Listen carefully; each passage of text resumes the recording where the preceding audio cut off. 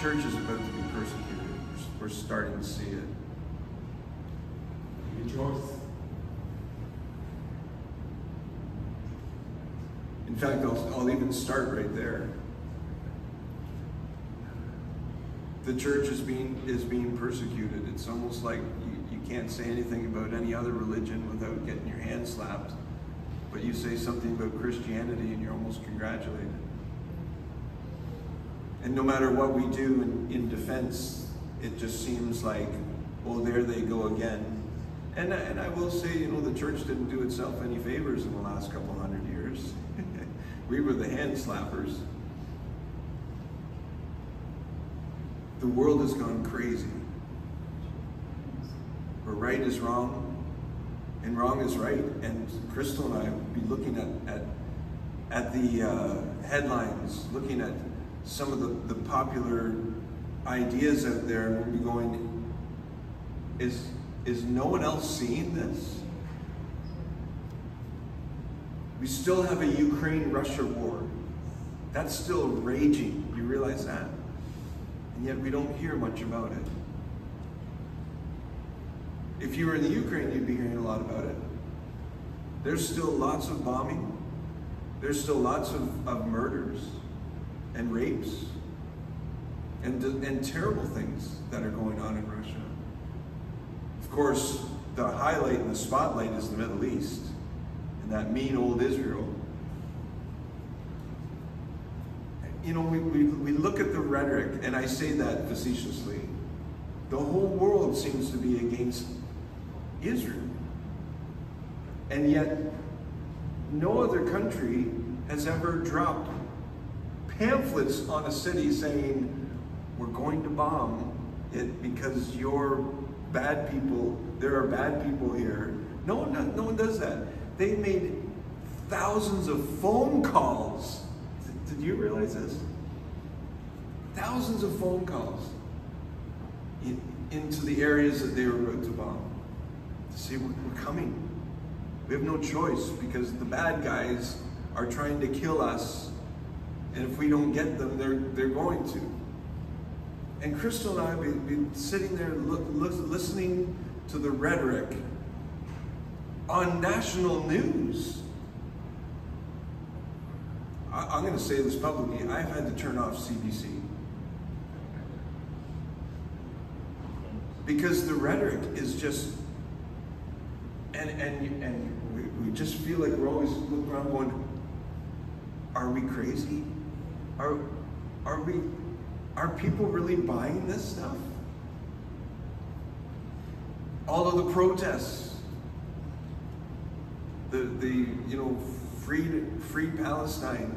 You know that the expression from the river to the sea is about the Palestine will be free. That's about the annihilation of the Jews.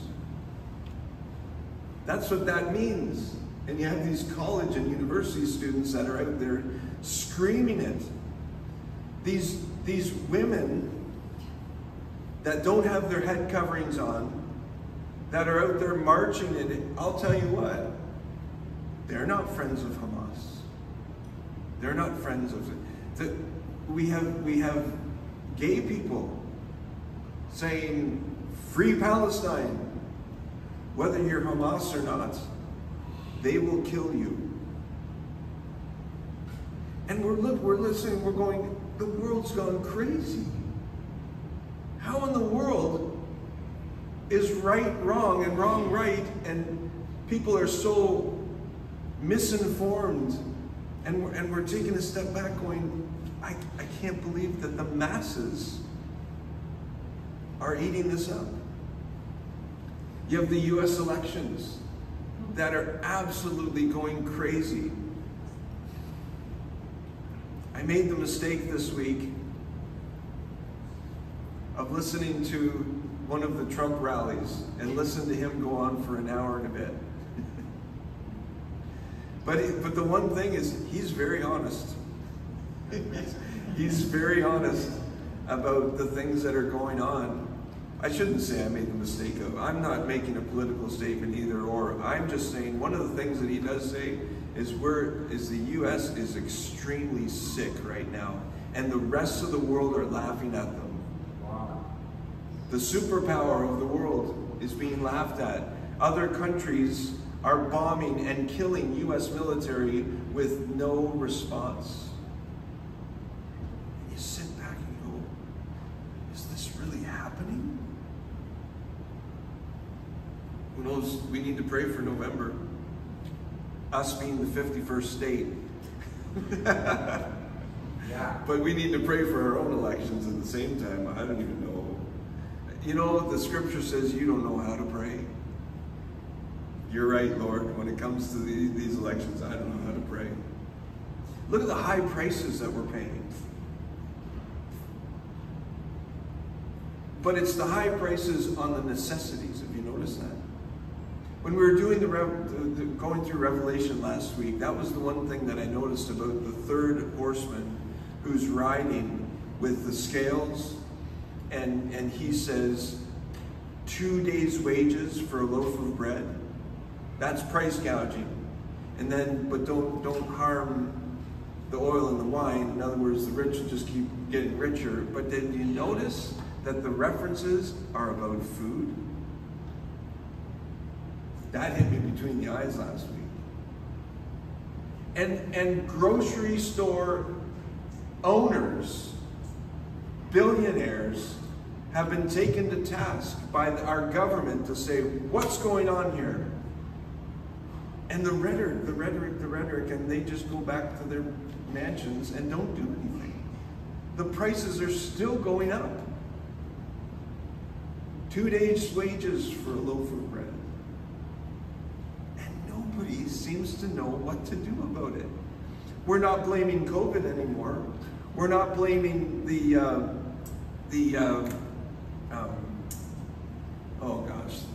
supply chain anymore. I mean, there was the big Suez Canal that bunged up there for a while, and it was like, oh, everything's going to go up. But now there's no reason, and nobody's even looking for a reason anymore. It's gone crazy. The whole thing in the States, in particular about abortion, is just gone. You know that now that it's gone to from a federal decision to the states, some of the states are wanting abortion after birth, where the baby's born. And the doctor and mother go into the other room and say, what are we going to do about this? That's happening. I'm not making this up. That's happening. Pornography. I was listening to a podcast about the scandal on one of the biggest pornography sites called Pornhub, and how they were saying that underage children could be viewed there. But now it's new ownership, and the new owners are saying no photo ID for everyone who's on one of the videos there. And I think they said they get 10 billion views a week. And so they're talking about, no, we put regulations together and we're doing the best. Well, do you know what? If they get fined, they're making a lot of money. Here's your fine. There you go. Sorry about that. And as I was listening to this, realizing that the internet that has no borders and has very little regulation, because if you find all the big guys, then all these little creepy guys all of a sudden start doing their pornography, and they start making the money. And they're harder to regulate because they're all in their closets. And all of a sudden, and then right at the end, they said, one thing that we haven't talked about is the fact that young children are able to access it. Whereas when I was growing up, if your buddy's dad left his Playboy out, that was as accessible as it got. But now, pull out the phone, anyone, at any age, pull out the phone. We have kids addicted to pornography by age 9 and 10. And it all of a sudden occurred to me why. I think it's just the frog boiling in the water, that we will never have a pornography-free society ever again. Never. Because you can't stop it and you can't regulate it. So now what the education system is starting to do is say, do you know what? They don't say we can't get rid of it, but now they're saying we need to just teach people how to use it safely.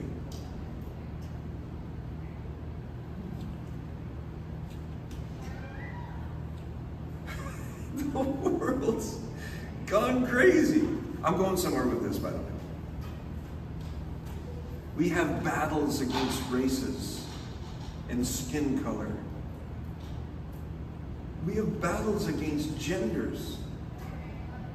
We have people deciding what gender they are based on feelings.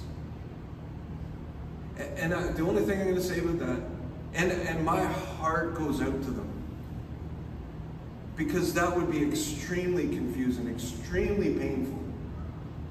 To deny your feelings for same sex, I truly, that goes out, my heart goes out to them. But no matter what you chop off or staple on your body, you're still going to be an XX or an XY chromosome.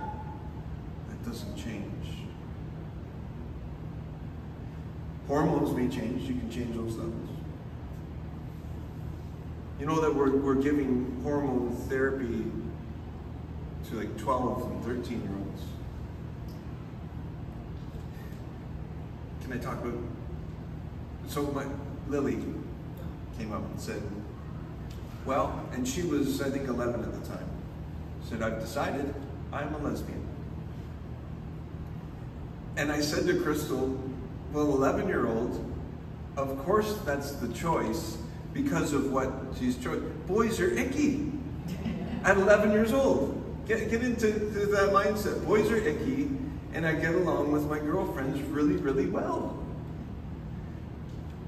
But if we sat her down and told her what a lesbian does that makes them a lesbian, it's not living together.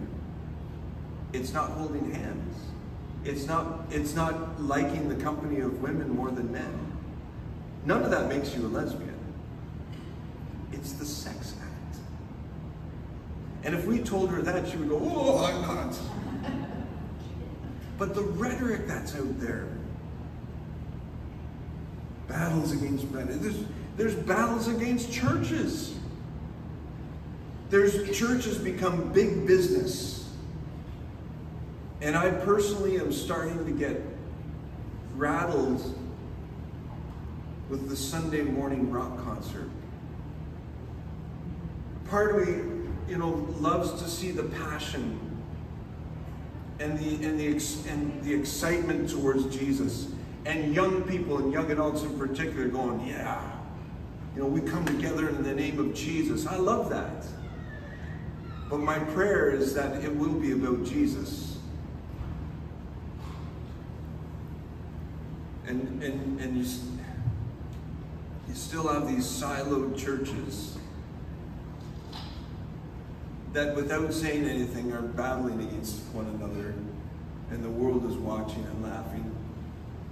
And what's amazing about everything that I just said is we have this thing called social media that drives it all. COVID, first pandemic with social media, what a chaotic show that was. Sorry, that's thank you. So social media drives it all. Do you know, it's a proven fact, that the Middle East war, the rhetoric of Israel and the Palestinians, is being driven by Hamas on TikTok? It's proven. It's being driven by TikTok.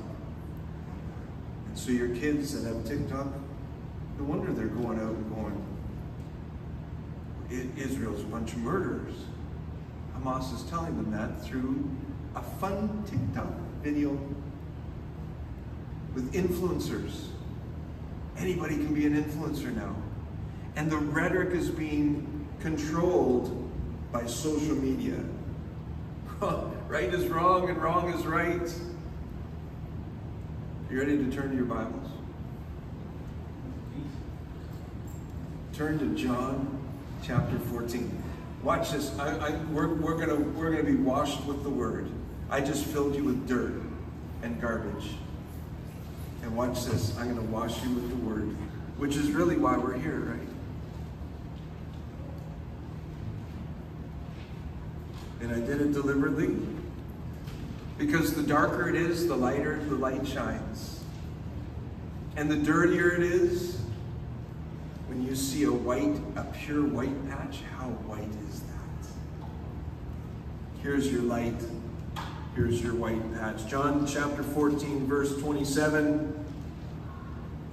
It's Jesus speaking to us. Jesus, speak to us this morning. John chapter 14, verse 27. Let's be washed with this. Peace I leave with you.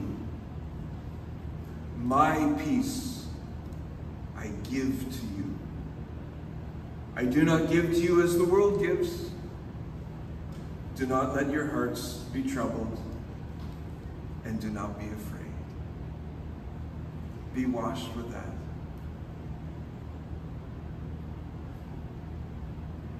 I'm going to go to the Old Testament quick, and I'm going to just say, the Lord bless you and keep you.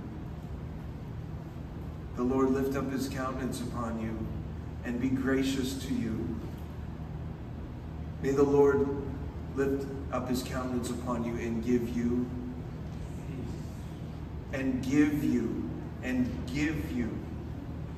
peace.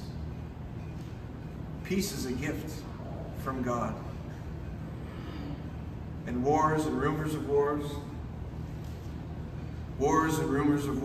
and the price gouging and the murders and the crazy ideas about gender and race and the education system and abortion and all the rest of it. I want to tell you that if you are walking with Jesus, none of that should take your peace. Because if your peace is gone, you're going to start reacting.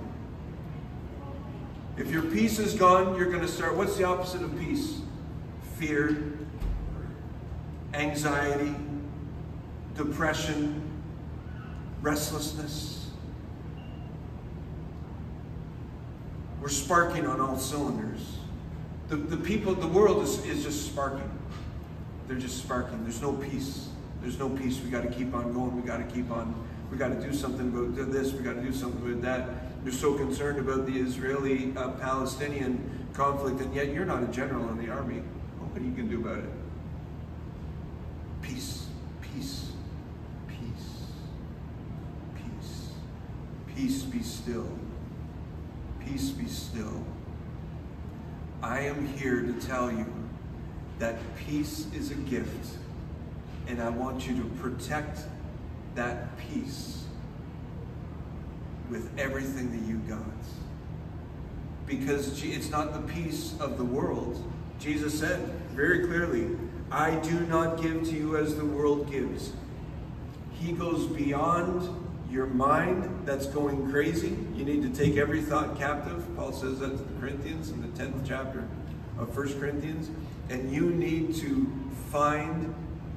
go beyond that. And where does Jesus give you the peace? Way down deep.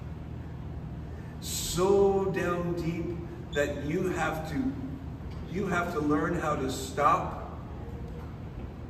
Maybe first thing in the morning. I love how Stan, you know, he sets up his routine that as soon as his eyes open, he pulls out the Word. Before there's any radio turned on, before there's any scrolling through phones, before the phone is answered, hey, can you get this to here? Can you do that for me? Before he looks out the window and sees all the chores that he needs to do. He comes to the Word and he feeds. Some of you get up and you're going with starving spirits. That just comes to me right now. If you got up and didn't eat your breakfast, and you just went about your day, all of a sudden, you're going to be going, I forgot to eat. I got to eat something. And yet we do that to our spirit often. But our body masks it, and we just keep on going. But when your spirit hasn't fed first thing in the morning, and you haven't stopped, and what I was getting at is Jesus puts that peace so deep into your spirit that you need to be still and know. Daily, be still and know. My backyard is my be still and know. As soon as I get up, no matter what the temperature is, I'll dress accordingly. I'm out the back and I just look and listen. This is the day that the Lord has made. I will rejoice and be glad in it. Lord, whatever my hand finds to do, please bless it. I will do it with all my might. Let the peace that passes all understanding guard my heart. This is a discipline. But that peace has been given to you. You don't have to find it. You don't have to earn it. Jesus said before he went on the cross, which is John 14, our text, peace I give to you. Peace I give to you. And lift up his countenance upon you and give you peace, the gift of peace. This again was inspired by Crystal's podcast. If you haven't heard it, you need to go watch the rest of this one first. And then right away you need to go and watch Crystal's podcast on protecting your peace. Peace is a gift. You can have a big house and a nice vehicle and your paychecks are just a-flowing. But if you don't have peace, it's all nothing. It's all garbage. It's not, and that stuff won't give you peace. Remember whenever in my former church, when I'd take up the offering, I'd say, you know, one of the things you need to establish is if money ties you up, you want peace in your life, take that money and give it to God and say, no, that's not my protection. That's not my provision, and that's not my peace. Well, I'd have peace if I had $3,000 in my bank account. If I had $20,000, even if I had zero and I wasn't running in bank line, I'd have peace. No. The Apostle Paul said it great. I've learned the secret of being content. Oh, we could use some contentment, couldn't we?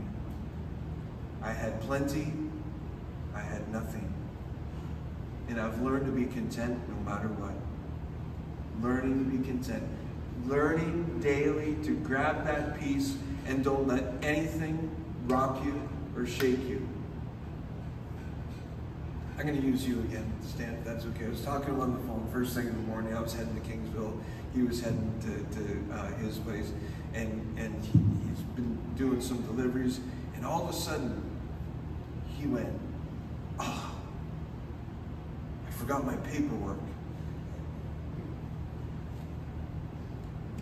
It took about 3 minutes. He lost his peace. Tell on the phone.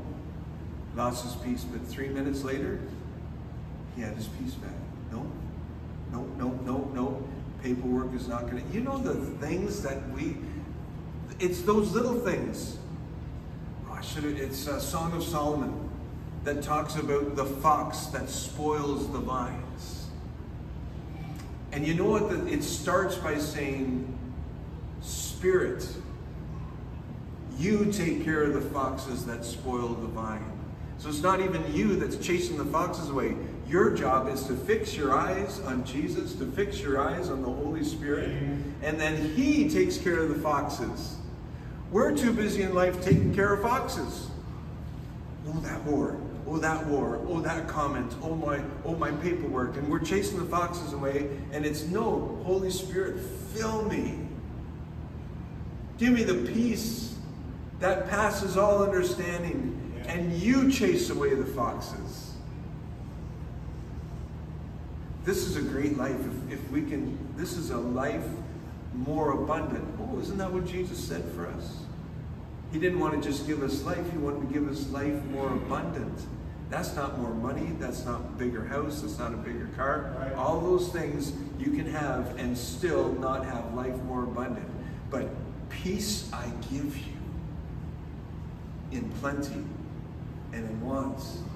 When your kids obey, when they don't obey, when the social media, the feed was happy this morning, when it wasn't happy this morning, when I'm feeling good today, and I'm not feeling good today, when I'm treated well today, when I'm not treated well today. That's like the one who's been shaken by the waves, and you can't stand still. Jesus, if you have his peace, that's it. Peace. We need to protect our peace. Jesus is the Prince of Peace. I love that. He's the Prince of Chatham, the Prince of America, the Prince of Blenheim, the Prince, they're all locations, they're all areas, right? The Prince of Peace, come to my city. It's called peace. And I'm the Prince of it. Isn't that beautiful? Come live. Come live in my country. We are ambassadors, as though God were making his appeal through us, the Bible, the New Testament says. An ambassador is one that lives in another country, but is from a different country. We don't live here. This is not our home. And the more you try to make this your home and put your talons in the ground and have that perfect life, that perfect home that you're hoping for and praying for, the more you set yourself up for everything opposite of peace. Fear, anxiety, depression, restlessness. Look at our marriages. Restless. Restless. Everybody's, we were talking about all the people that have gone off to greener pastures. Because there's no... You're expecting peace in your marriage, you don't even have peace in yourself. Expecting peace in your children, but you have no peace in yourself. You're in peace with your neighbors, but there's a war going on inside of you. What are you expecting to happen around you? Protect your peace. Here's the other one. Keep the peace. There's lots to say. And there's lots of platforms and formats to say it. Keep the peace. Blessed, Jesus said on the Sermon on the Mount, what is commonly known as the Sermon on the Mount, Matthew chapter 5, verse 9. Blessed are the peacemakers. Peacemakers. You have to make it. It won't just happen naturally. You have to make it. Blessed are the peacemakers. Listen to this. For they shall be called the sons and daughters of God. I'll have some of that, thank you. I'll have some of that. If people don't see a difference in you, in the way you react, why would they ever take on the disciplines of Christianity? It's when all hell is breaking loose. But not in you. The people go, I want that. I need that. What is that? And you can tell them not what it is, but who it is. That's when Christianity becomes so attractive. Crystal on her podcast talks about, I'm going to steal one thing from you, talks about an atheist. And she showed me this what platform was that on? TikTok. It's TikTok. The Christian side of it. The Christian side of TikTok. It's not bad. And so she was an atheist who become a Christian, born again Christian. And I believe this is how. She would wake up in the morning as an atheist and say her objective was to rattle a Christian's cages. And so she would put stuff on TikTok to make Christians mad. And it would only take one Christian to say, "How dare you?" And she'd go, "Yes." That was her objective. And you can imagine if there's thousands, maybe millions of other people that are their objective. It's not by default that they tick off a Christian. It's their objective. And if they can get under the skin of a Christian, they go, "Yes." But it was those that she could not trip their trigger. No matter what she said, the Christian would always come back and with a kind word. I think that's in the Bible, right, Joel? A kind word turns away wrath. And she encountered enough Christians that would not hand their peace over to her, even though she was trying to take it. She went, I need some of that. And now when she's explaining this and what the Lord has done, she starts getting emotional.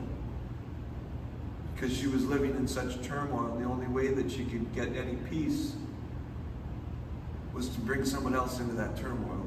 Especially someone like a Christian who said that they lived in peace. And instead it was the ones that would not hand, "I will not give you my peace. I will not give you my peace. You can say whatever you want to say. You can do whatever you want to do."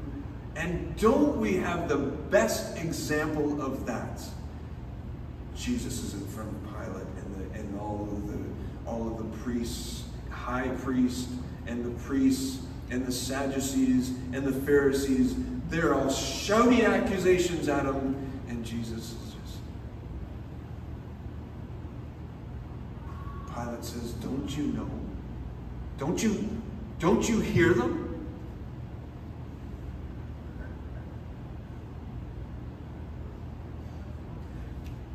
Don't you know that I have the power to execute you?" And it was at that Jesus went. He still held his peace, but he went, "Hold on. Correction. You would have no power over me if it was not given to you." From my Heavenly Father. And then he held his peace. He held his peace.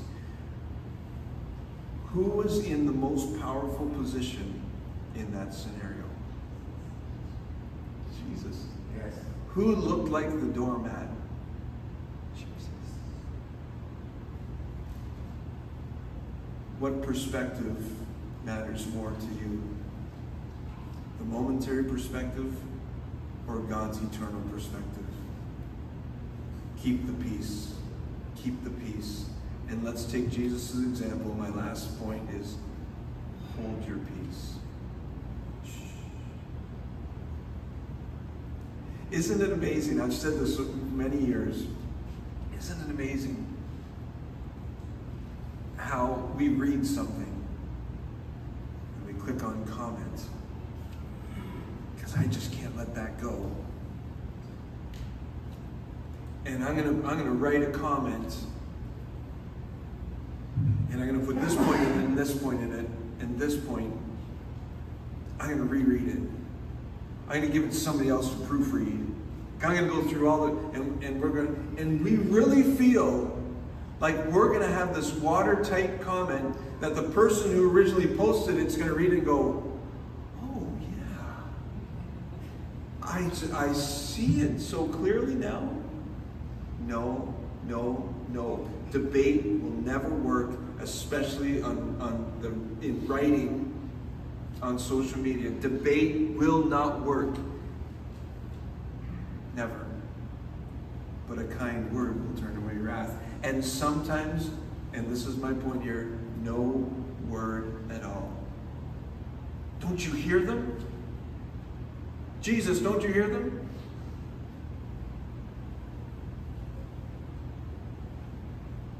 Don't you hear them?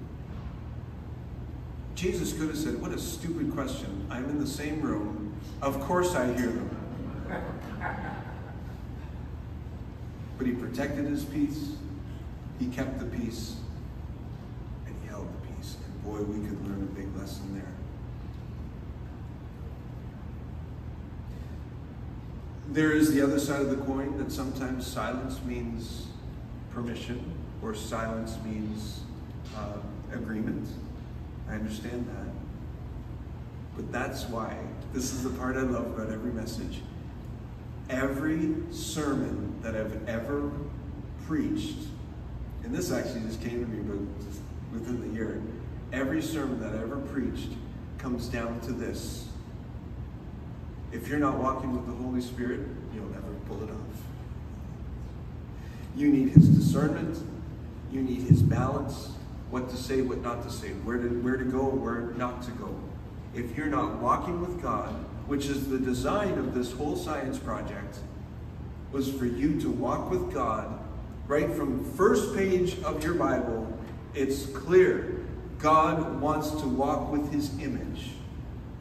And we keep straight-arming him. The end of every message is, if you're not walking with God, you will never be successful in keeping your peace. But if you are walking with God, you absolutely can. Protect it, keep it, and in many cases, hold your peace. Amen. Amen.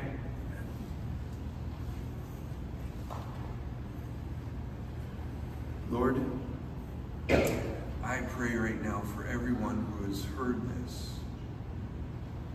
I pray that you would fill them with your Holy Spirit. That we all would be able to function in the peace that you gave us. Forgive us for squandering that gift. A gift is a gift, and we don't ever want to hand it back or put it to the side. We want and need more than ever that gift of peace. Thank you for giving it to us. And now, Lord, we receive the Counselor, the Comforter, so that we can walk in it and have life more abundantly in a world that's absolutely gone loony. We guard our peace.